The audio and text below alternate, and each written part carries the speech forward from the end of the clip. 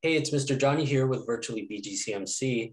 This video is going to be part one of how to draw Dolores from the movie Encanto.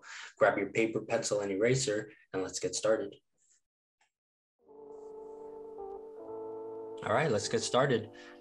So this is going to be part one of the Dolores draw along. The reason why is because this drawing is a little bit more advanced than what we usually do. So in this first video, all we're going to be doing is getting the basic shapes in place. And what I'm doing here is starting off with the head shape.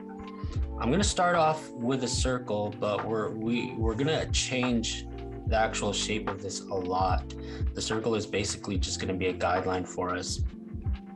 Okay, and you want to start pretty low because Dolores does have pretty big hair, so you want to make sure you leave enough room for that. If you find that you might not have started low enough to get her full hair in there, you could just draw her hair going up, going out of the page. That's okay too. But for me, I'm starting a little bit lower than halfway on the paper with this circle here. Okay, so starting off really lightly again, because these basic shapes are really just going to be, most of them are going to be guidelines, and we're going to be erasing a lot as we go through this drawing. So I got my circle in place here. Now I'm going to put the midlines in right away. So we got the vertical midline here going up and down, and then the horizontal midline. Actually, the horizontal midline, I'm going to be putting, it's not even really going to be a midline. I'm going to be putting it a lot lower than usual. So if you usually put the midline about here or in the middle, then what I'm aiming for is the distance between here and here. The middle of that is going to be where I'm going to put this guideline. Okay, maybe a little bit higher actually. About here is good. Okay, let me get rid of this one. All right, so that looks pretty good to me so far. Now, the reason why we're putting this midline a lot lower than usual is because it's acting as a marker on the points to where we're going to adjust the head shape here. If you notice, her head shape is more of a heart shape than a circle. So the way we're going to accomplish that is right here on this guideline that we drew. I really shouldn't even call it a midline because it's not in the middle, but on this line here that we drew, I'm going to find where it meets the circle, and then this is going to be the starting point of cutting into her chin, her jawline and chin, because you see it has this really sharp angle here that we want to try to get. So, I'm starting the curve here just a little bit above the midline, and then as we draw below it, that's when we start turning in for the jaw. Okay, same thing on this side.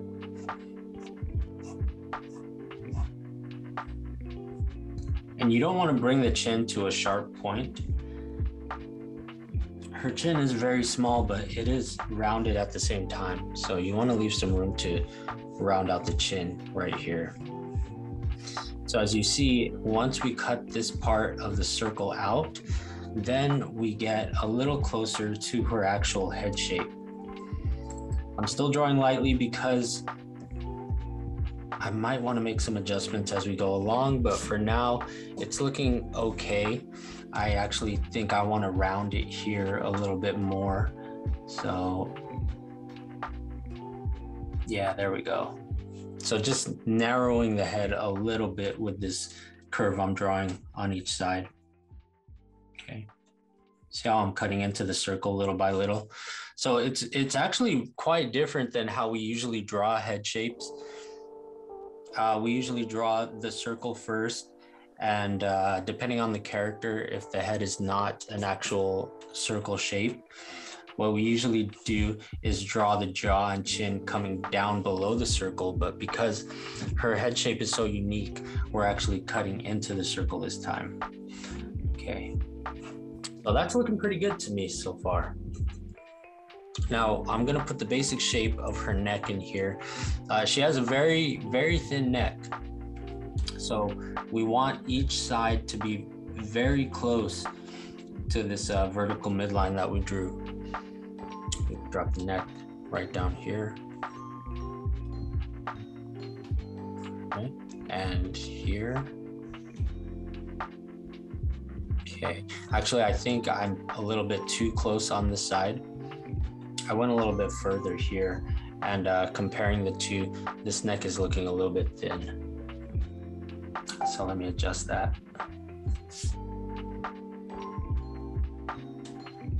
Okay. There we go.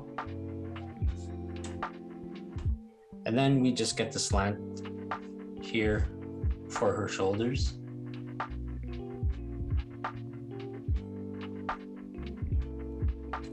Just like that. So really we have, we would call these the primary shapes, you know, the most important shapes that we need to create this character. And what we're gonna do now is put a little bit finer. We're not getting into the details quite yet, but what we're gonna do is add what we call the secondary shapes and a few guidelines here and there that are gonna help us lay the details on, okay? So the first thing we need to do is we're gonna come up here and just mark the hairline.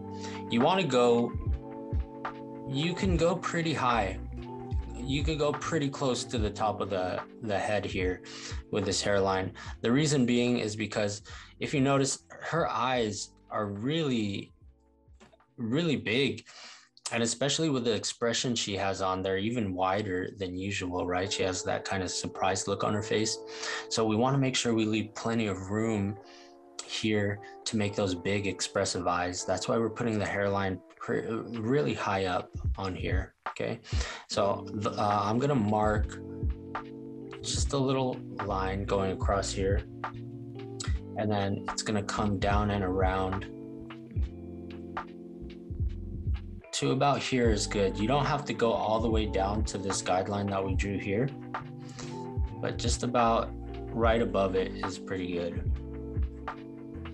And I'm still drawing these guidelines lightly because if you take a look over here, the actual hairline has a lot of texture in it with her curly hair. So if you draw these guidelines lightly enough, once we add the details and, you know, make darker lines, these guidelines will just kind of fade into the background, and sometimes you don't even need to erase them if you draw them lightly enough. Got the hairline in place. We're gonna put the basic shape of the bow here. So what I'm gonna do first is put a circle here right at the top of the head. Okay. Just I would say a medium-sized circle. It's no real right or wrong with how big you make this middle of the bow here, but we're just trying to get the basic shape in. And then on each side, we will put the bow sticking out here.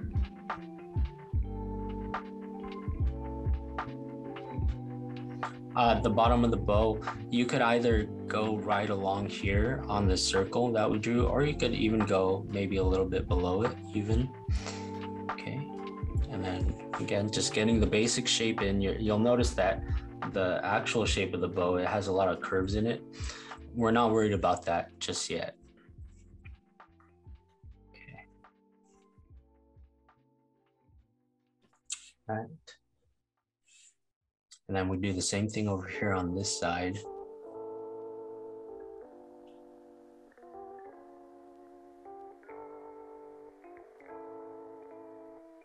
Okay. From here, we want to get a general outline of the hair. You could use, the way I do it is I like to do these like really light curved lines. Okay, or you could, since we're just making guidelines here, what you could also do is just make a rectangle here to follow.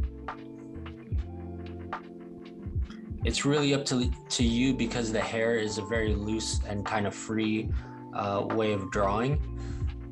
So if you want to use more of a structured shape to guide all these curls and curves that you're going to draw later, you could just draw a rectangle. Or if you want to use actual curls for your guideline, you could do that as well. Okay, so I'm going to use these curl shapes here, you know, just random. Really, we're just trying to get that overall picture of the shape of the entire hair, not each individual strand of hair, at least at this point. Okay. From here, we're gonna add some ears, and these, we're just gonna keep the ears nice and simple, okay? And with this character, it's funny because her power is really sensitive hearing. But her ears are, I wouldn't say they're big, they just stick out of her head a lot.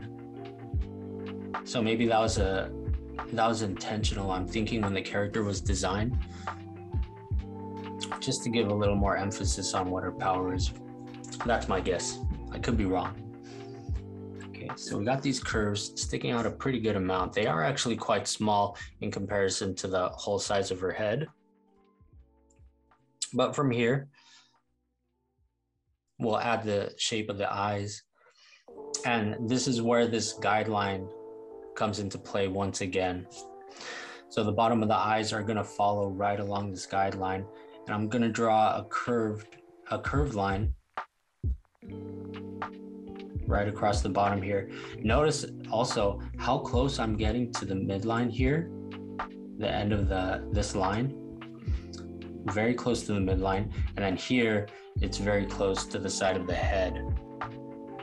So you want to make sure you get close there, because that's going to help make your eyes big enough so she could have this nice surprised expression.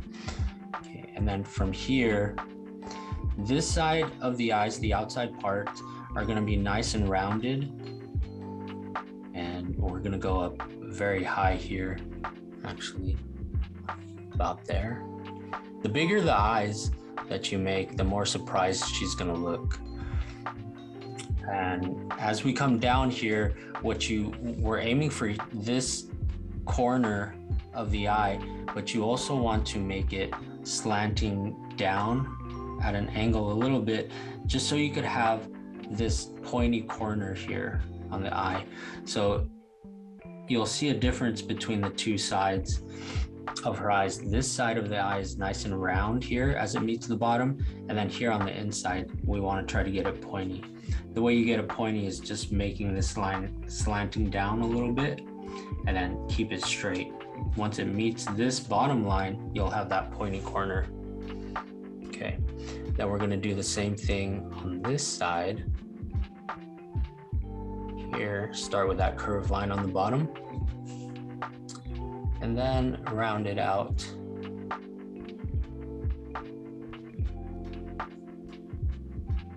All the way around here through the top.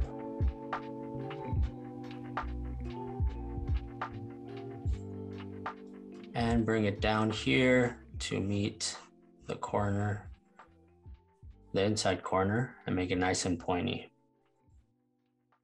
Okay, so at this stage, we have all of the basic shapes that we need.